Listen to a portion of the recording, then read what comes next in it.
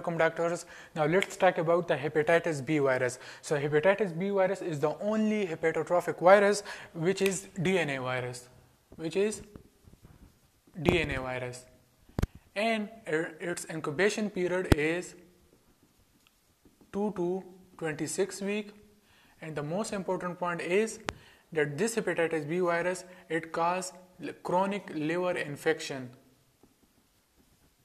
It causes chronic liver infection that often lead to the cirrhosis. So, hepatitis B virus is the only hepatotrophic virus which is DNA virus. Its incubation period is 2 to 26 weeks and it causes chronic liver infection that lead to the phase of cirrhosis. Now, how it gets transmitted? It is transmitted by parenteral route, by sexual contact, by pregnancy, and intravenous drug abusers, and breastfeeding, and needle stick injury. So, how hepatitis B virus get transmitted? It is transmitted by parenteral route, sexual contact, pregnancy, intravenous drug abusers, breastfeeding, and needle stick injury. Now, how many phases of the hepatitis B virus? So that is, the first phase is acute phase. This acute phase, it may lead to the either it get resolved and it lead to chronic liver infection. This chronic liver infection, it lead to non-progressive phase or progressive phase. And there is fulminant hepatitis and asymptomatic healthy carrier state. Now just looking the phases, that is acute phase, either it get resolved or it lead to chronic liver infection. This chronic liver infection may lead to non-progressive phase of chronic liver infection, or it may lead to the progressive phase of chronic liver infection. And there is fulminant hepatitis and asymptomatic healthy carrier state. Now the most important point of the hepatitis B virus, that is serum markers. Now let's talk about the hepatitis B virus serum markers. Now how many serum markers for the hepatitis B virus? That is 5. Now looking the serum markers, say this is a hepatitis B virus. Now in the hepatitis B virus surfaces, there are a lot of proteins is present.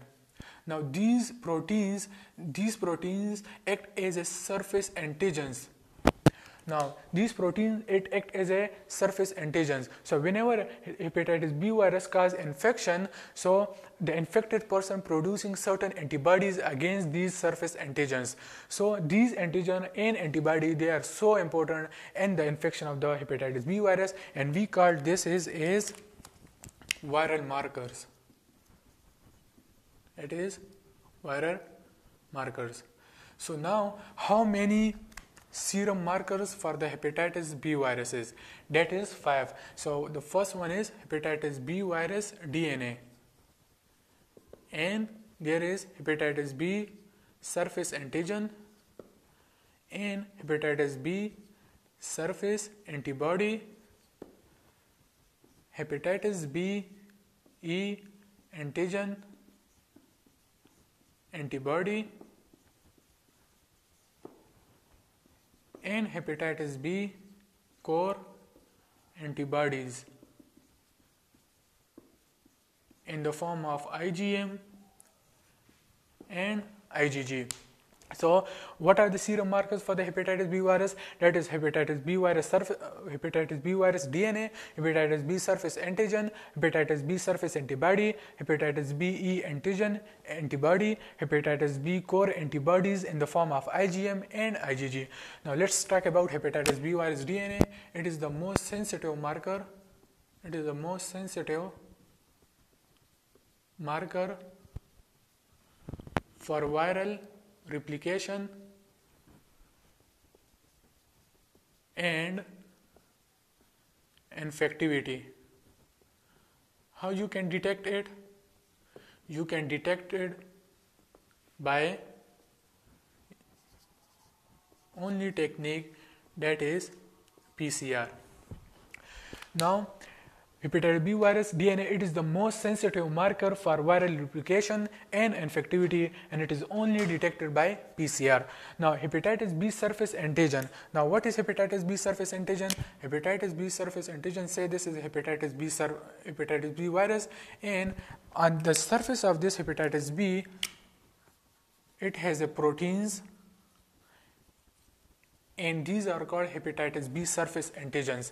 Now, these hepatitis B surface antigen, they are very responsible for acute infection. Now, what happens? This is the first marker and first detectable antigen. It is first detectable antigen that is seen in the acute phase of or acute infection. Now, actually, how whenever this hepatitis B surface antigen it comes, so our body produce certain antibodies against those antigen. Now, say what happens if this is initially the curves will be like this, so it will imply us that there is hepatitis B surface antigen value increases, but in this phase, in the phase of A, there is no formation of hepatitis B surface antibodies yet. Now, in the peak value, we can't detect the hepatitis B surface antigen. Why? Because this phase, the antigen and antibody, they are bind together. Here, the antibody start producing against those specific antigen. Now, if the hepatitis B surface antigen formation at the peak, at this phase, hepatitis B surface antibody formation getting started, and in the next phase, the curve getting decreases downward. Say this is curve B. So, in the curve B, it will indicate us that here the hepatitis B surface antigen, its value get decreases. Why? Because our body makes certain antibodies against those specific antigen. So, here the hepatitis B surface antibody value get increases, and hepatitis B surface antigen value get decreases. So, here from this point C, this is curve C. Here there is no changes is being seen. So, it means that here the hepatitis B surface antigen and hepatitis B surface antibody amount, they are getting equal to each other. Okay, and this phase is called window phase. This phase is called window phase. And the window phase, hepatitis B surface antigen and hepatitis B surface antibody, their amount getting equal. Now, further after that, the hepatitis B surface antibody value get increases further, and hepatitis B surface antigen getting decreases. After years and years after, this hepatitis B surface antibody value also getting decreases. So, say this is the curve D. So, in the curve A, hepatitis B surface antigen value getting increases, and at this phase, the hepatitis B surface antigen is at the peak. Here, the antibodies formation getting started. But in this phase, you can't detect the hepatitis B surface antigen. Why it is so? The reason is that hepatitis B surface antigen and antibody, they are getting bound to each other. Now, after the next phase, the hepatitis B surface antibody getting produced those specific antigen, and in the C phase, the hepatitis B surface antibody and hepatitis B surface antigen, their amount getting equal to each other. We call this phase as window phase. After this, the hepatitis B antibody getting increases further, and after several years later, this hepatitis B surface antibody value also getting decreases. So, till now, students, we said that this is a hepatitis B virus DNA, this is hepatitis B surface antigen and antibody.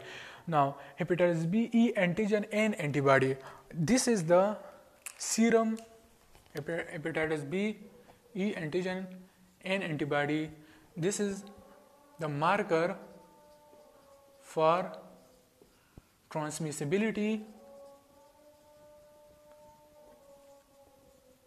and